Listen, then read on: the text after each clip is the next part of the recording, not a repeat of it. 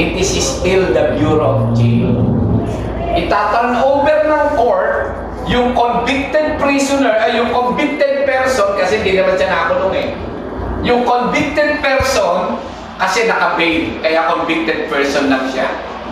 Itaturn over lang sa Bureau of Jail. At ang Bureau of Jail pa rin ang magtaturn over nun sa Bureau of Corrections or sa Bureau of Prisons. Did you get it? Now, kung kayo, kasi there are possibilities na sa jail kayo mag-apply later on. Kung kayo'y mapunta sa jail at ita-turn over ang isang inmate na mayroon ng final conviction of more than 3 years, dadalhin nyo siya ngayon sa New Bilibid Prison. Saan nyo siya dadalhin? You're going to bring down to the RDC.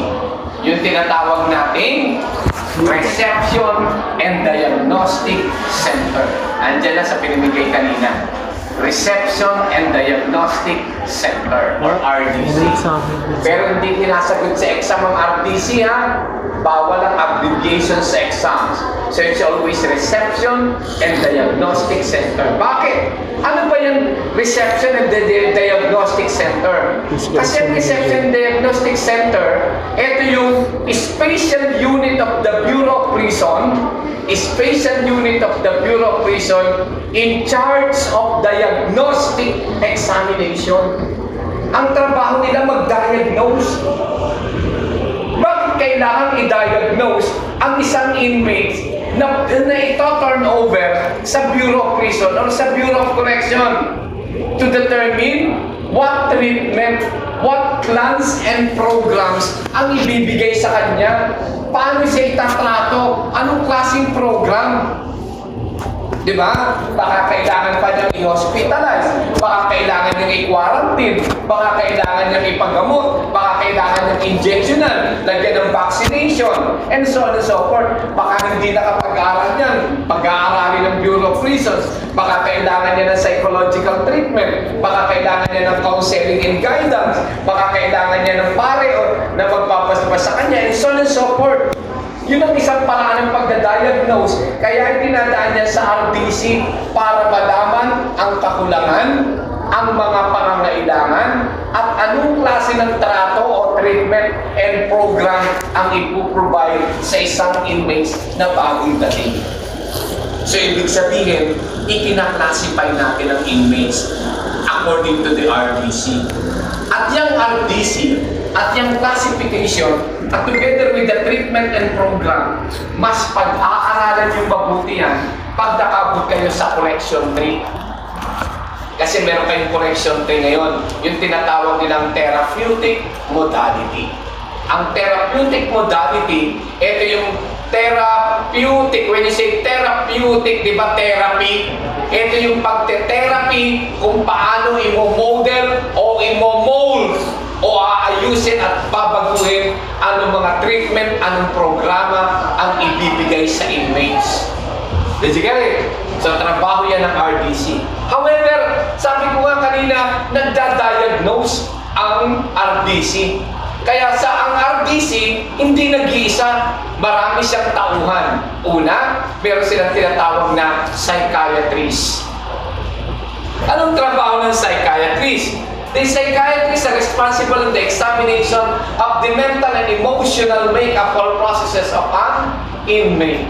Ang pinag-aaralan ng mga psychiatrists ay pag in-interview nila o diniagnose nila o in-examine nila yung inmate, kailangan malaman nila, may problema ba yan intellectually or mentally? Diba?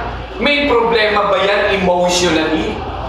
Kasi kailangan ma-determine niya yun. Kasi there are some prisoner, there are some inmates, there are some person who committed a crime, maybe because they are lack of mental defect or intellectually natalo sila. And anotherly, it's because they are emotionally motivated to commit a crime. Why? Maybe you committed a crime out of anger, in order to have an act of revenge, jealousy. Diba? Ang daming pa emotion yan eh. Mga emotion na nagtulak sa'yo, bakit ka nag-commit ng krimen? Mga naiisip mo, hallucination, etc. na naiisip mo, bakit ka nag-commit ng krimen? At kailangan alamin yun ng psychiatrist kasi yun ang trabaho niya para maipakita ano ang kailangan ng inmates na ito to change in the near future. Pangalawang tauhan nila, yung tinatawag nating psychologist. They are the one who study and examine the character and behavior of the inmates. Character and behavior. So, pinag-aaralan dito yung character. Paano siya gumalaw? Kasi, actually, character ay napakahirap baguhin. Why? Because yung character and behavior mo na yan, since from the moment of your birth, ikaw na yan. Kaya may mga taong magmula ng elementary, tamad mag-aral, hanggang college, tamad mag-aral. Kasi that is your character already. Nakatatak na yung character at behavior mo na yun sa'yo na napakahirap baguhin. Diba? Kaya kita nyo up to now, ang tamad nyo pa rin mag-aral. Hindi pa rin kayo pumapasa sa mga exam. Kasi nga, yun ang inyong character and behavior. Yun ang gustong pag-aralan ng mga psychologists. Baka may magawa pa daw silang paraan to change this character and behavior of the criminals. Pangatlo, siyempre yung mga sociologists. They are the one who studied the social cases or situation of the inmates toward our individual, as an individual. Anong ibig sabihin nun? Pinag-aaralan ng mga sociologists kung paano ba nakisalamuha ang inmate na to sa kanyang community. Baka naman kaya nag-commit ng krimen is just an influence doon sa mundong kanyang ginagalawan. Barkada, kaibigan, pamilya, kapitbahay. Kaya siya natulak o na-push to commit a crime. So sociologists must learn that. Kasi pag nalaman ng sociologist, dati ka palang member ng akyat bahay. Wala. Ikaw naman pala hindi professional criminal. Nakumit mo lang pala ang krimen kasi ganito-ganito. Diba? So they can think of what proper treatment and what proper program are going to be given to these inmates simply because the sociologists know. Right, halimbawa, alam mo na, mabait ito, nag-commit na ng krimen kasi nabigla, ganito, etc. Pinagtanggol ang sarili, pero hindi na pagtanggol sa korte. Hindi mo yun isasama sa loob ng kulungan doon sa mga member na ng mga bahala na gang, member na ng kung ano-anong gang, mga professional criminal. You're going to separate them. Kasi, baka lalo siyang mapus not to change. And they have also the educational counselor. Kaya nga halimbawa, hindi ka nakagraduate ng criminology, nakulong ka, pwede ka pang mag-aaral sa loob ng kulungan. Libre yun, walang bayad. Kaya lang, there are only 2 courses inside the New Bilibid prison. Only business administration and education. At ang dami nang napag-graduate ng New Bilibid prison. At ang isang eskwelahan na natatanging eskwelahan sa buong Pilipinas na nag-o-offer ng college degree sa loob ng New Bilibid Prison ay ang University of Perpetual Health Delta. Maraming branch yun, yung UP, University of Perpetual Health Delta, UPHD. So meron doon noon. Ang magiging instructor nyo doon, dati ding mga prisoners na nakalaya na, nag-graduate din nila. So that's why they have also elementary, high school, and so on and so forth. At yan ay tatanungin kayo ng educational counselor, ano yung natapos mo? Gusto mo bang ipagpatuloy? Kasi kung ayaw mo na mag-aral, kasi may mga taong gano'n, kayo lang naman ang magtsatsagang mag-enroll eh. Hindi naman kayo bagay sa mundo ng edukasyon.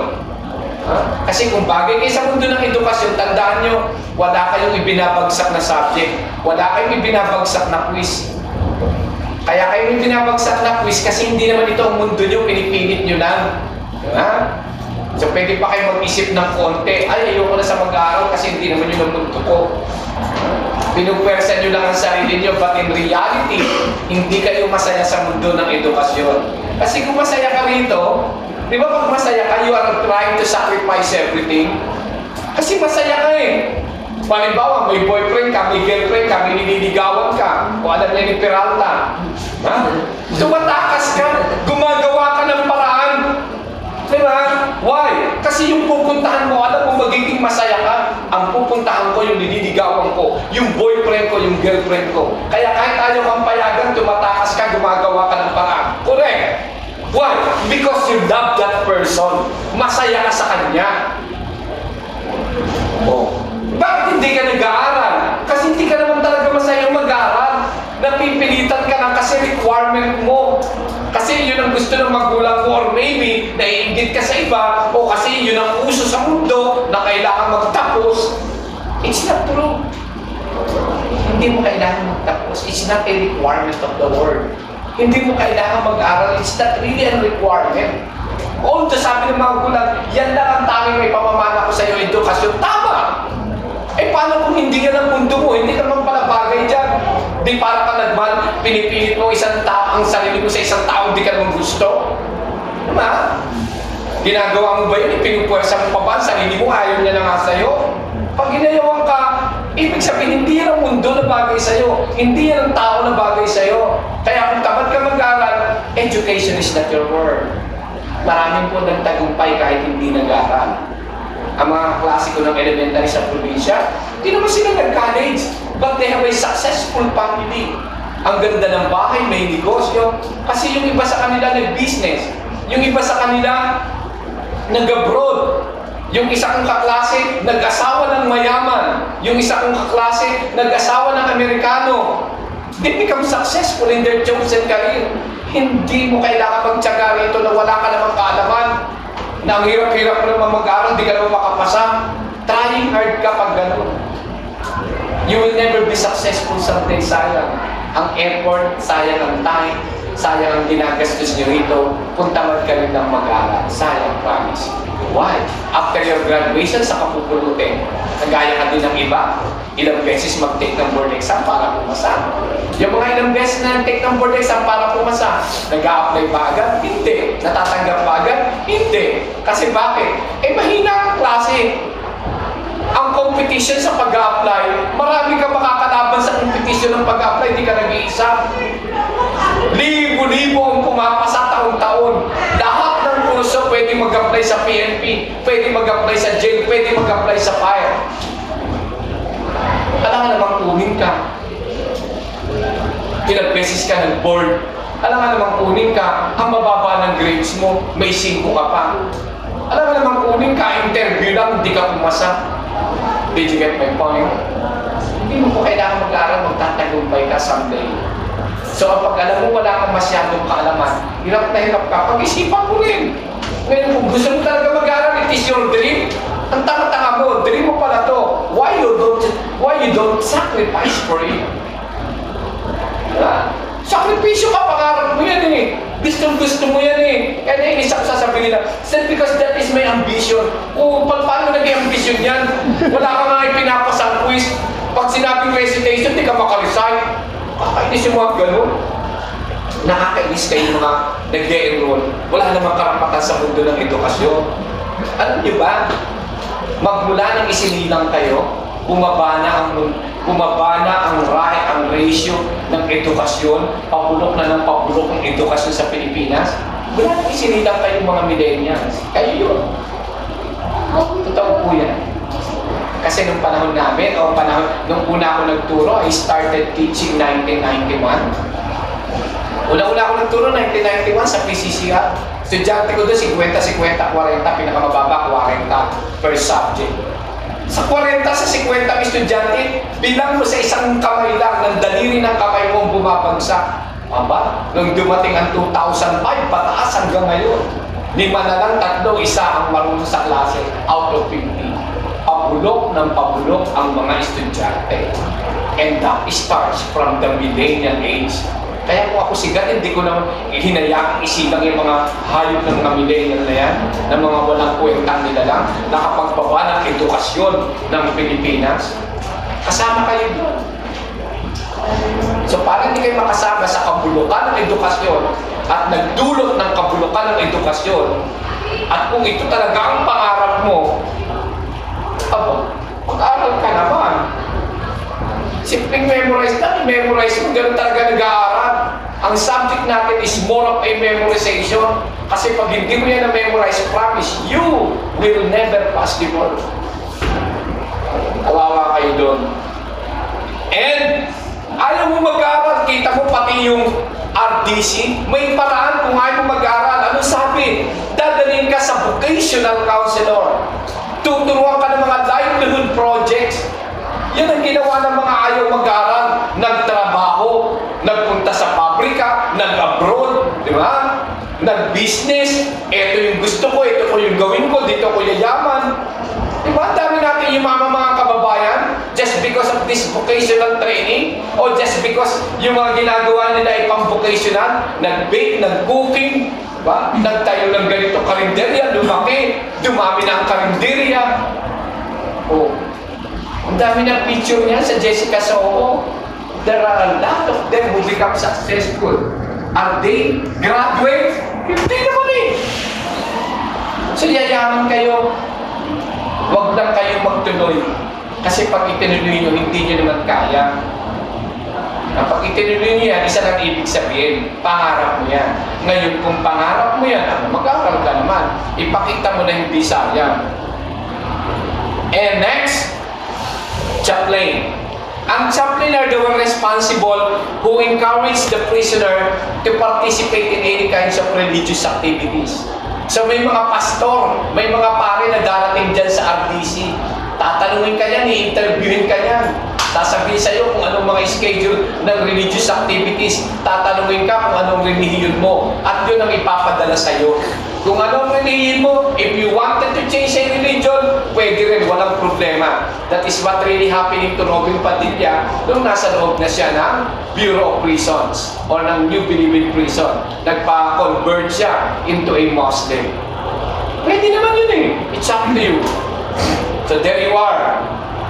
Meron doon chaplain. Meron din medical officer. Bakit kailangan ng medical officer? Because they are going to conduct physical examination on you. Titingnan ka, baka may mga huli ka, may mga anan ka, may mga sakit ka sa balat na nakakaawa, may iba ka pang bahagi ng katawan mo na may sakit, and etc.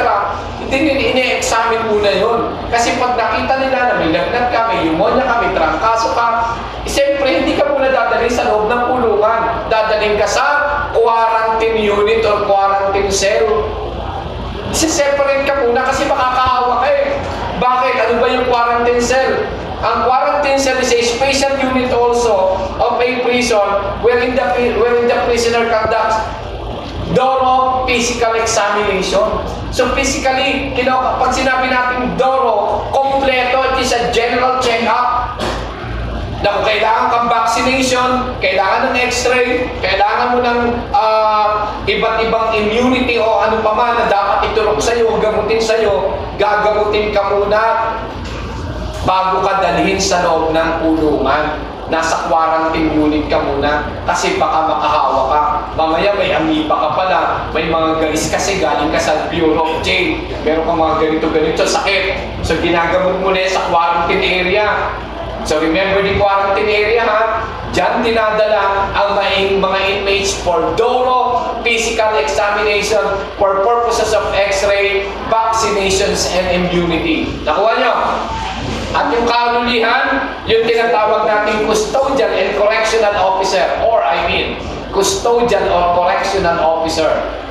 So, ibig sabihin yan, pag napagdaanan mo na yung 7 yun, magmula kay psychiatrist hanggang sa medical officer, napagdaanan mo na yun, ibibigay ka na sa custodial or sa correctional officer. Kasi anong trabaho ng custodial officer? Sila yung magre-recommend na i-transfer ka na at anong type of custody ikaw dadalhin. Dadalhin ka pa sa medium, dadalhin ka pa sa maximum, o dadalhin ka pa sa minimum.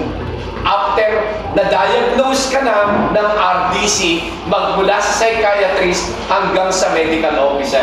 So tandaan, ang custodial or correction officer ang nagre-recommend for your transfer and what type of custody ikaw dadalhin. Malinaw po yun. We go to the next topic. Admission procedures in prison. Hindi na natin pag-uusapan yung quarantine kasi pag-usapan na natin, di ba? Okay. So, admission na. So, pagdating ng inmates sa New Bilibid Prison, halimbawa, ikaw ay taga-Bureau of Jail. Kung ikaw ang taga-Bureau of Jail, ikaw ang magdadala sa inmate sa New Bilibid Prison because it needs to be escorted. Kailangan may escort. Siyempre, wala ka naman sabihin mo, ay inmate, sige, punta ka na doon. Ay, di tatakas na yun, di ba? So, it needs an escort. At ang Bureau of Jail ang mag-escort dyan papunta sa New Bilibid Prison. At kung ikaw ang Bureau of Jail o taga-jail ka, ididiretso mo siya sa RDC. Anong section ng RDC? Receiving section. So sa RDC lahat dinadala ang mga bagong lipat na inmates galing sa jail. And that is the receiving. That's why the receiving is considered the very first step in the admission procedures in prison. Yan ang kauna-una, receiving. Tatanggapin ka muna, di ba? Ano nga hanapin? Halimbawa naman, ikaw yung taga-receiving section taga-receiving section ka ng RDC. Ano nga hanapin mo kay jailer? Sabi mo kay jailer, nasa ng papel? Ha? Anong klaseng papel ang hahanapin mo? Yung tinatawag na commitment order. Nasa yung commitment order? Anong ibig sabihin ng commitment order or commitment paper? It is an order issued by the judge, issued by the judge to the Bureau of Prison for the custody of an inmate. Yun yung kautusan na sasabihin ng judge doon sa letter na, Bureau of Prison, tanggapin nyo na itong inmates na to kasi may penalty na siya at more than 3 years. At nag-undergo na siya sa final conviction. Kaya ganun. Did you get it? Ngayon, pagkayari na na-receive, sabi nga natin, okay na to, dadalhin na ngayon sa checking. Anong gagawin naman ng checking sa commitment papers? Di ba, ang ginagawa natin pag-check, pini-verify. Totoo ba to? Diba? Totoo ba itong galing sa court? Kung may doubt, pwede ka naman tumawag doon sa korte na branch kung saan siya nang galing. If you have a doubt, pwede. Pero kung wala ka naman doubt, nakita mo naman tunay, okay naman yung paper, wala naman discrepancies, wala namang problema, okay. Tapos na ang checking ng commitment papers. Kasi nakita mo na ang signature ng judge, nakita mo na rin yung seal ng court, okay na yun. Ganun tayo pag tumitingin ng paper, tinitingnan natin, hindi ba fake yung firma, may seal ba to? So ganun yan. Now, next, after checking, next duty is to identify. Ano yung identification? Abay, di siyempre dapat mong makilala, ang nakalagay dito, Juan de la Cruz, ikaw ba to, Juan de la Cruz?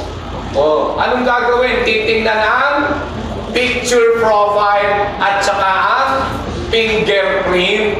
So may dalawang identification na dapat hanapin. Nasaan po yung picture? Nasaan po yung fingerprint? Tatanungin yan sa jailer. Siyempre, papakita ng jailer yun. Dapat naka-attach na yun sa commitment order. Kailan kinukuha ba yung picture na yan? Yan pa yung picture magmula nung nahuli siya. Yung naririnig yung mugshot.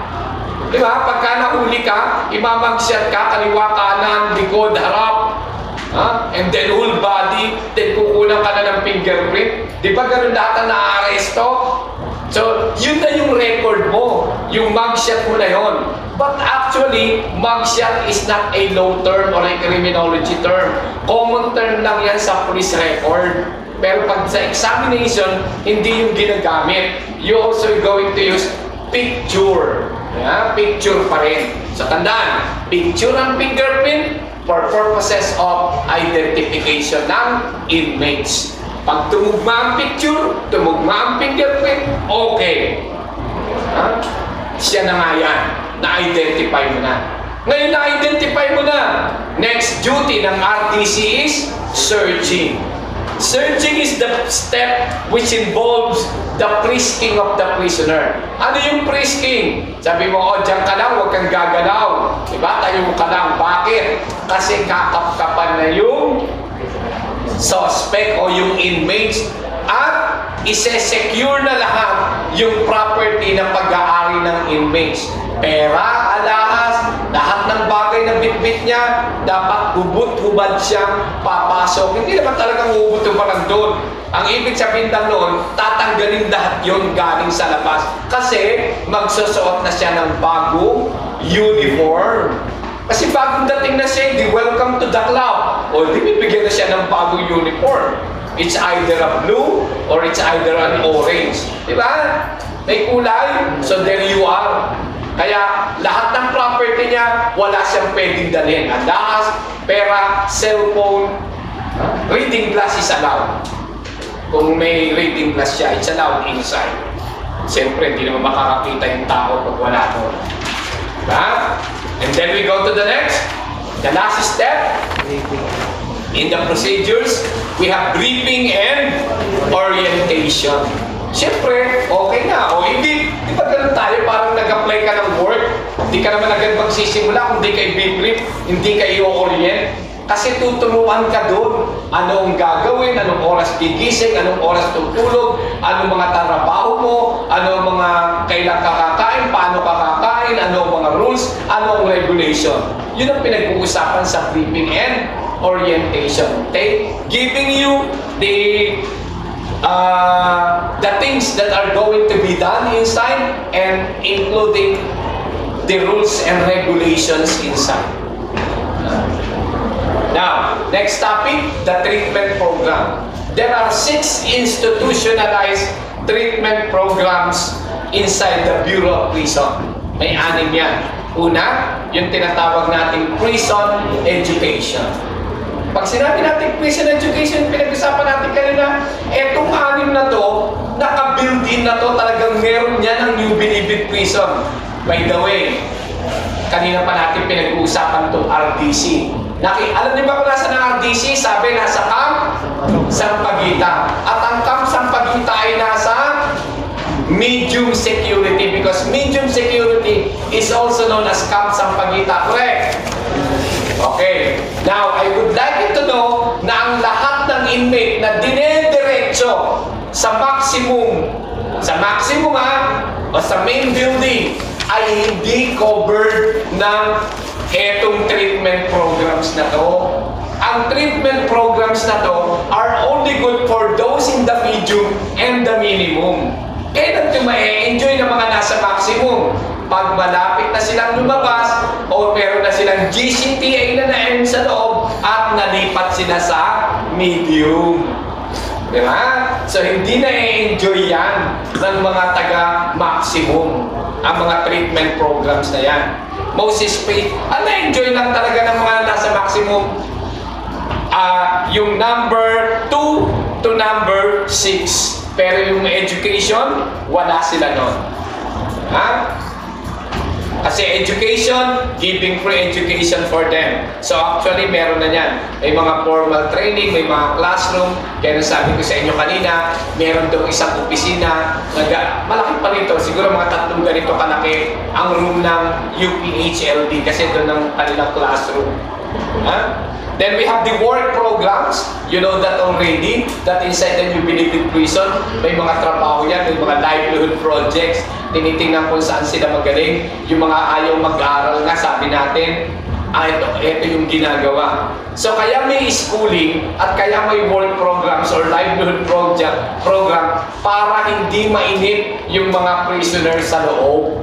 Para meron din silang pinagkakaabalahan. So that is the work program. At alam nyo naman yan, minsan nagtatatak sila ng t-shirt, gumagawa sila ng mga any kind of products made of shell, made of coconut shell, made of bamboo, diba? O kaya yung mga bahay kubo na pinapasok sa loob ng bote. Diba? So those are the kind of projects na ginagawa nila. Pag Christmas, gumagawa sila ng mga lantern or parol, so etc. Ganon ang mga work programs. And then yung pangatlo, religious services. Okay yan. Talagang meron yan. Sabi ko nga sa inyo, from any kind of religion you are going to be affiliated with, it is always available inside the Bureau of Prisons. Then it follows the recreational program. They have that. They have a basketball court. Meron sila doon.